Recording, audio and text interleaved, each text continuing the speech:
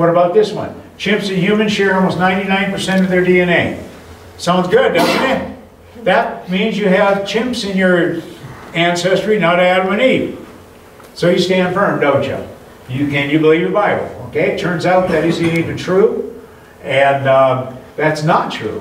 We don't. That number went down to 93% similar. It looks like it may be as low as 70 to 71% similar based on certain research now.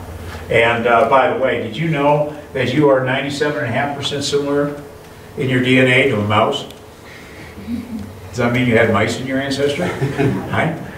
You are 92% similar to a zebrafish with the very same ways that they got these numbers, the other numbers, and you are 50% similar to a banana. All right. So, what do you do with that information, right? So, very important.